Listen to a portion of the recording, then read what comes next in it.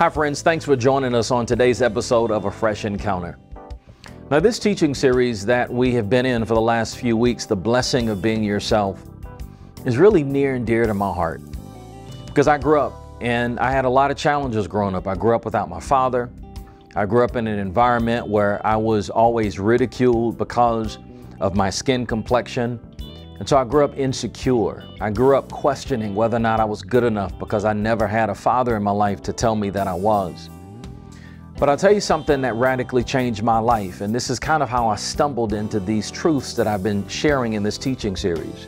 I had a mentor that told me when I was a kid about the value of reading through the Bible every year, and I stumbled upon a story in the book of Judges, and I read this story.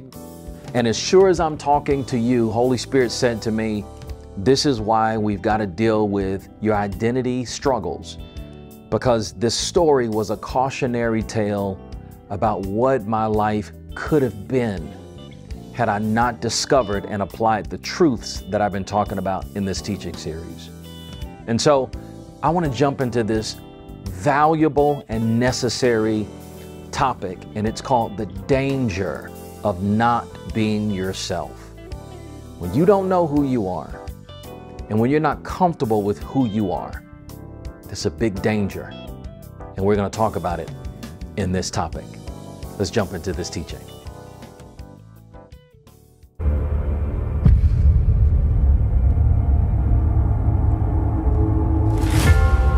We want to talk about knowing yourself today as you really are. The self that God loves is not the prettied up, pretend version of yourself. God loves your actual self, your real self.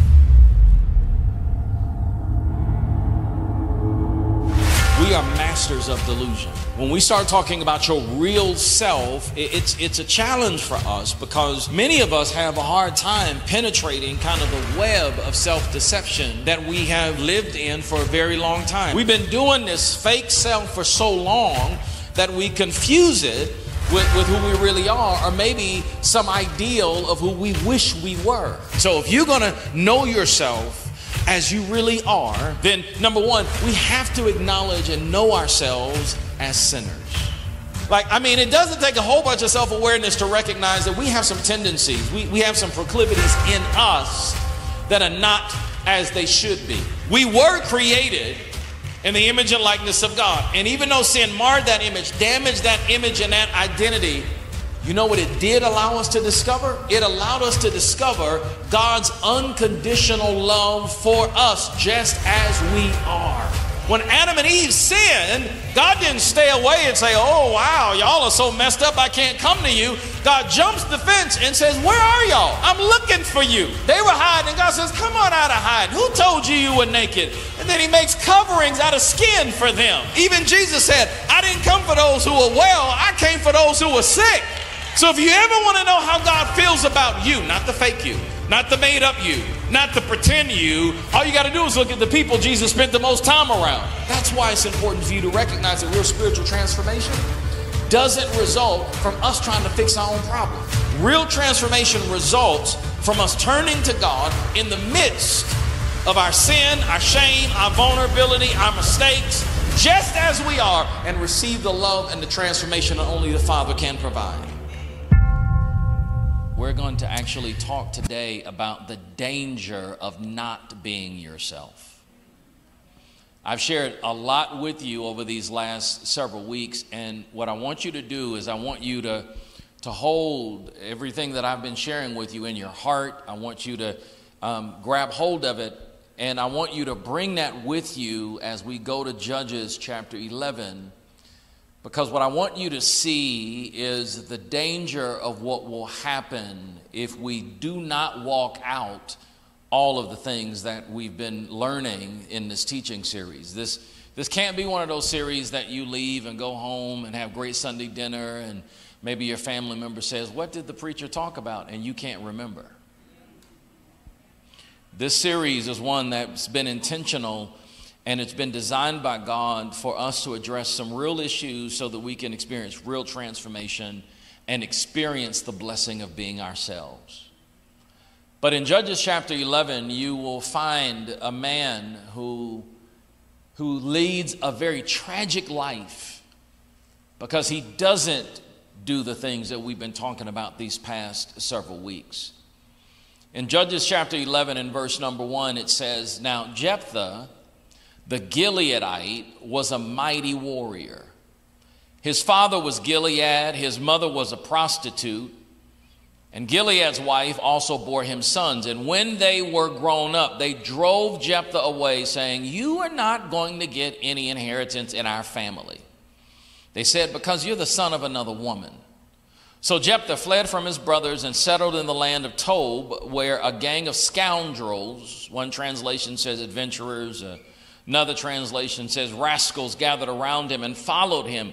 And sometime later, when the Ammonites were fighting against Israel, the elders of Gilead went to get Jephthah from the land of Tob. 'Come,' they said, 'be our commander so we can fight the Ammonites.' And Jephthah said to them, 'Now wait a minute, didn't you hate me and drive me from my father's house? Why do you come to me now when you're in trouble?'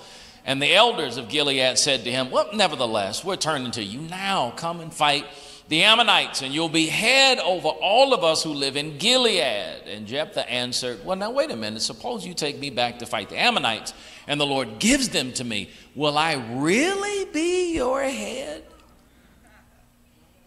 The elders of Gilead replied, 'The Lord is our witness. We will certainly do as you say.' So Jephthah went with the elders of Gilead, and the people made him head and commander over them, and he repeated all of his words before the Lord in Mizpah."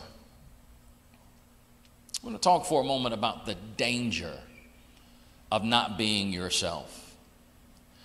This passage in particular, and this story, is one that's near and dear to my heart. I wrote extensively about Jephthah in my best-selling book, The People Factor, but I wrote about him in the context of his relationships with others. I want us to come back to this story, and I want us to look at his life as it relates to his inability to be okay with himself. Now, in this series, we talked about a whole bunch, and as I said a moment ago, I don't want you to forget it. I pray that this is something that you take to heart and allow God to do a work in your heart so that you live differently as a result. Because we started this series going back to Genesis 3. We examined when sin entered the world, it marred the image and the identity that God intended for Adam and Eve. This is why they put on fig leaves and they start covering up. This is the origin of the false self. And one of the things that we dealt with first is that if you're going to be yourself, you've got to take off your false self. Your false self are really fig leaves. A lot of the things that we use to cover up, possessions and prestige and title, all of those things are fig leaves. And we started talking about how you've got to be able to take off your false self to be your authentic self. And then we moved in subsequent weeks into talking about how in order for you to really know yourself and love yourself, you have to know that you are deeply loved by God. This is why the Apostle Paul talks in Ephesians about, that you would know how wide and how deep, and how high the love of God is. You cannot adequately understand your uniqueness and how special you are in God's eyes apart from knowing how deeply loved by God you are. And then I shared with you that it is that knowledge of how deeply loved by God you are that should empower you to be able to address some of the ignored parts of ourselves. We have parts of ourselves that sometimes, unfortunately, live in the dark. There are parts of us that we don't like to show others, hidden parts or things that we think are unattractive or proclivities and tendencies that we try to just push under the rug and push out of the sight of people. But God knows that those things exist. And when you push those things away, when you try to hide those things, they don't go away. In fact, they exert more power and control over our lives from the darkness. And so part of what we are called to do in understanding and embracing the love of God is to allow that love to shine light into the dark areas of our lives. And then I shared with you on last week that we also have to understand that this is why real transformation doesn't happen by us trying to make it happen on our own. We are changed. We are transformed when we come to God with all of our shame and vulnerabilities and issues that we try to hide, and it's through that God does a work in our lives, through being vulnerable and open and honest. Because in our humanness, in our fleshliness, we are sinners. I mean, we are flawed, we are broken, but we are deeply loved sinners. And so we've been looking at all of these things throughout this teaching series, and now we're going to come to this man who doesn't do these things that I've been teaching you, and subsequently leads a very tragic life. Now, this teaching series is more than just head knowledge and research and studying scriptures. This is one of the topics that I am deeply passionate about. One of the greatest revelations of God in my life is this notion of identity. I wrote an entire book called The I Factor on righteous identity because it was that important to me. I grew up without a father. My mother and father divorced when I was 6 months old. And my mom did the best that she could as a single mom. And she was an incredible mother, an incredible woman of God. But because my father was absent, I often grew up with questions in my mind as a young black man growing up. And those questions were, was I good enough?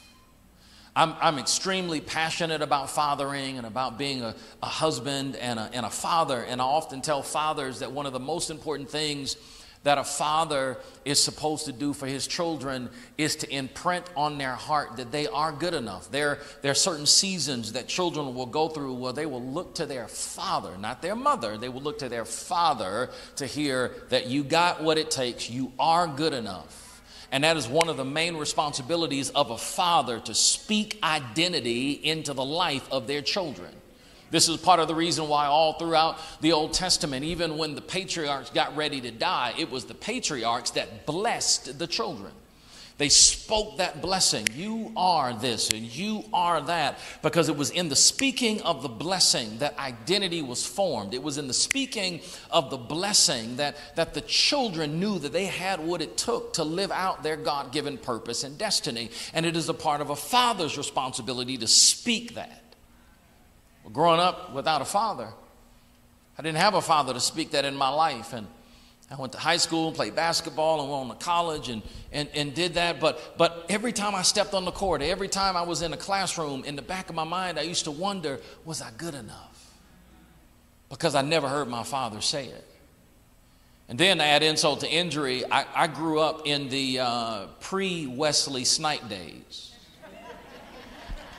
Wesley Snipes was like the dawn of when dark-skinned brothers started like being in. You see what I'm saying? I grew up in those Al B. Sure, Christopher Williams kind of days, you know, where the light and all right brothers would they were the popular ones. Some of the light-skinned brothers I hated y'all when I was growing up. No, but because I was always ridiculed about being dark-skinned. And so I had this question in my mind of whether or not I was good enough. And then, everybody used to ridicule me because I was dark-skinned. And I remember one day I had a pastor that taught me years ago about the importance of just reading through Scripture. I wanted to know God. And he said, well, man, just start reading through the Bible every year. And it was in that moment as a young man when I started reading through the Bible, wrestling with all of these issues. Am I good enough? And I really didn't love myself because people made fun of my skin complexion, that I stumbled upon this story.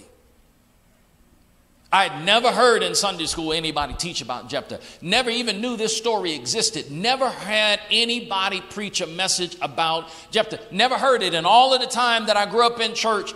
But I stumbled upon this story and read this story and the tragedy around it. And it was as if, as sure as I'm talking to you right now, the Lord came into my bedroom and said, this is why we got to deal with the issues in your heart.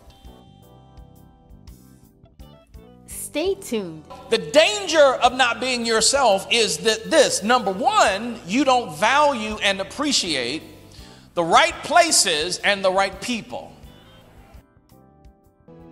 The Hope Counseling Center is now seeing adults, adolescents, children, and families dealing with stress, grief, anxiety, depression, and more. The center's goal is to equip individuals and families with the tools that can be used to overcome the challenges of life. Go to the website and schedule an appointment today. The Hope Counseling Center is here to help you see the light in the midst of the darkness. Wednesday nights at 6 p.m. Central Standard Time, there is no better place to be than logged on to TWC's online campus Facebook community. Well, what's happening, you say? Well, every week, our online campus pastor, Myron Butler, will host the Wednesday night huddle. Myron will give a live recap of Sunday's message, and you can post questions, comments, and prayer requests. So don't wait. Go to Facebook now and join the TWC online campus Facebook community page. Then get ready for our Wednesday night huddle. Are you ready for TWC's annual Fall Festival? Yes, our Fall Festival is back and will take place on Monday, October 31st from 5 p.m. to 8 p.m. There will be candy, a game truck, bouncy houses, food trucks, and more. This year, we will have a special ending to our event, and you don't want to miss it. Invite your family and friends to TWC's Fall Festival. There will be fun for the entire family, and don't forget, kid-friendly costumes are welcome. Now let's rejoin Bishop Moody for this powerful conclusion.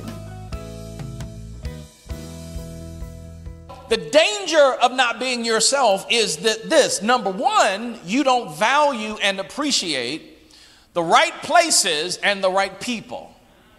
That's a danger. That's a danger. When you don't love yourself, when you don't know yourself, when you are not comfortable being yourself, what will end up happening is you won't value and appreciate the right places and the right people. Verse 3 says this: so Jephthah fled from his brothers. His brothers said, you're not good enough. You're illegitimate. Get out of here. You're not going to get any of dad's inheritance. So he fled from his brothers, the Bible says, and settled in a land of Tob, where a group of adventurers gathered around him and followed him. Now, on the surface, Tob wasn't the most palatial place to live. On the surface, it wasn't Cancun, it wasn't Shangri-La.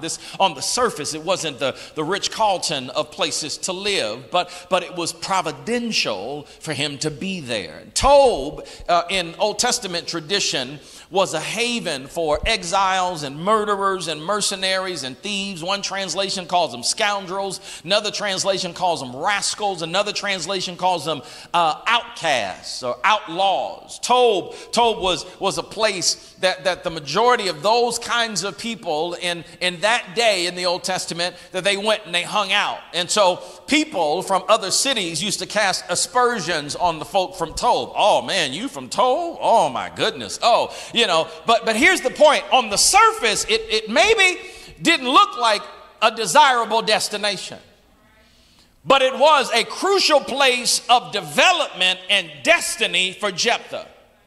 It may not have been impressive to other people, but it was important for God's purposes for Jephthah's life.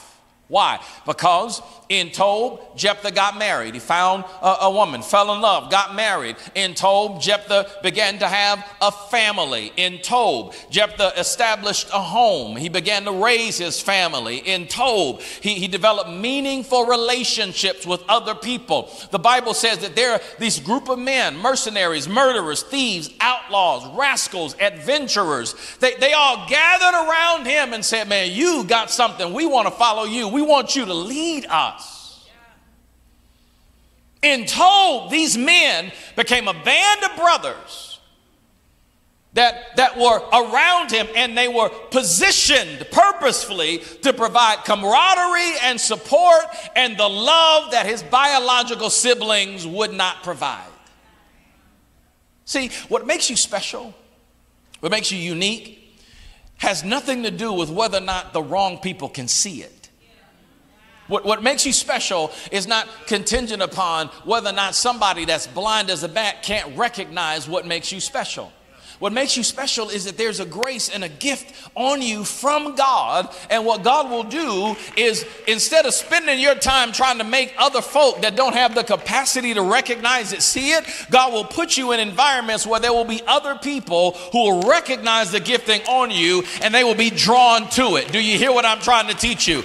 God allows him to go all the way to Tob to get the love, to get the acceptance, to get the camaraderie, to get the brotherhood that he couldn't get from his brothers. His brothers didn't see his uniqueness, but these men did. But here's the problem. He couldn't receive it. Can I tell you something? Your inability to receive love from the people who do love you because you are still hung up on the folk who don't love you. You know what it says? It says, you don't know yourself and you don't love yourself. I said that too fast. I think y'all going to sleep over here. We talk over here. Your inability to receive love from the people who do love you because you are hung up on the folk who don't love you. It says you don't love yourself. It says you don't know the gifting that you are. You don't know how special and unique you are. In that unlikely place called Tob, Jephthah's life began to take root. It began to flourish. It takes off. In that place called Tob, his life is blessed.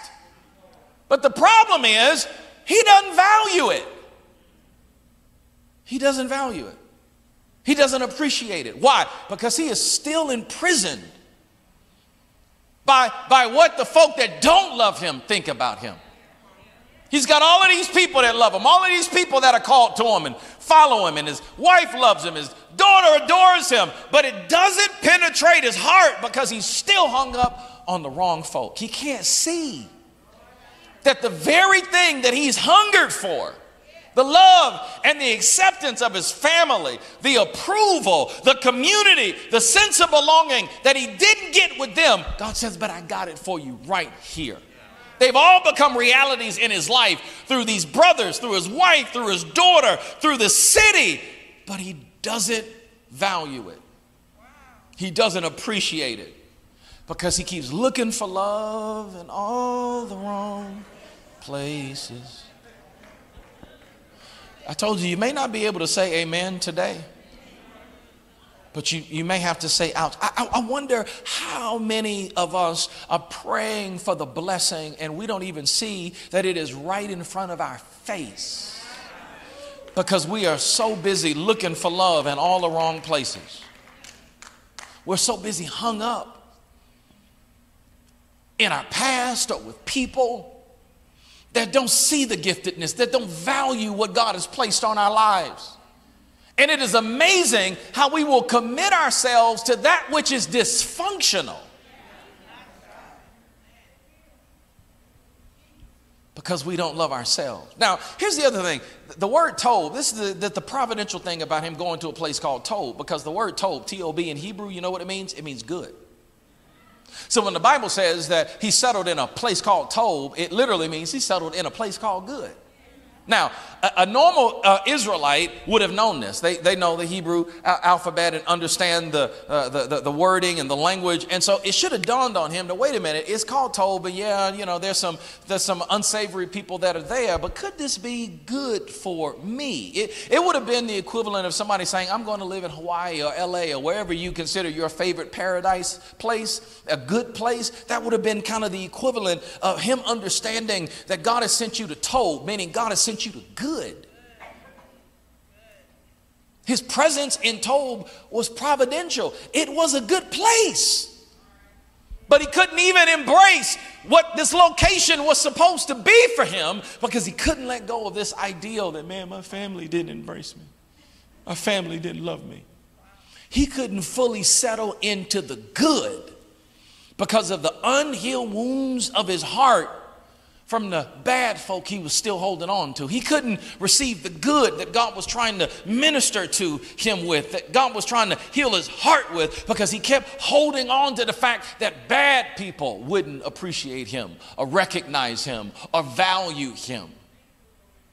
And this is a big lesson for us, because the lesson is this: if we don't trust the love of God for our lives, if we don't really trust how much God loves us, then we will misunderstand and undervalue the places where God leads us.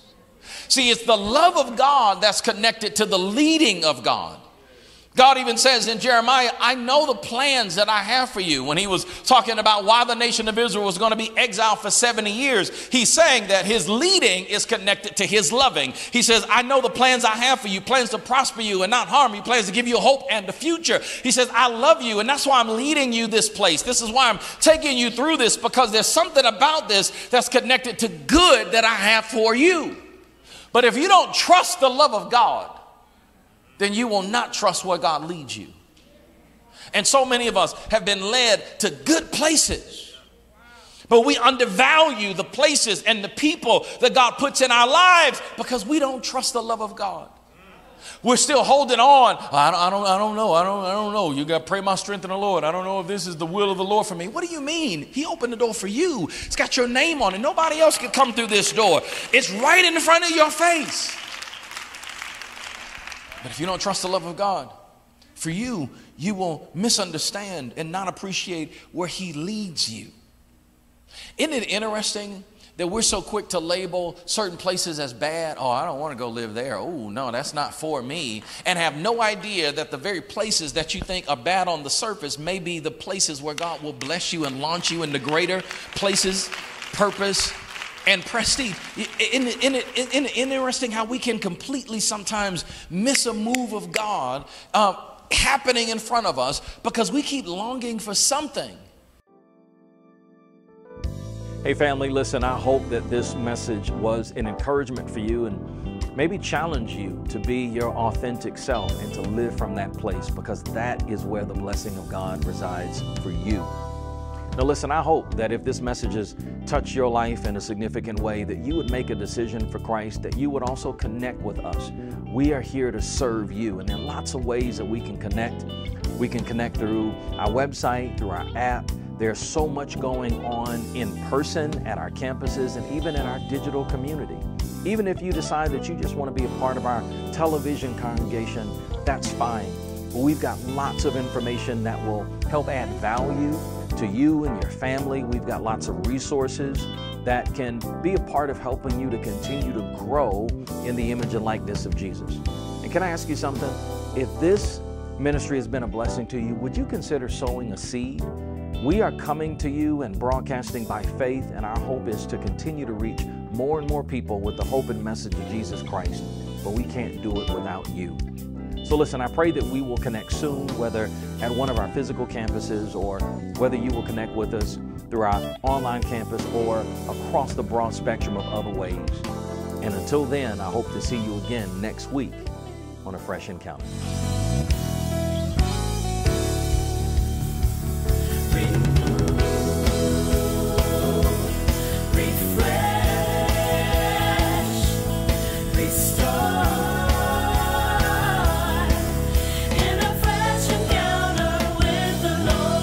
We hope you enjoyed this message. For more resources, visit theworshipcentercc.org. You will also find Van Moody on all social media platforms. Again, we thank you for your support.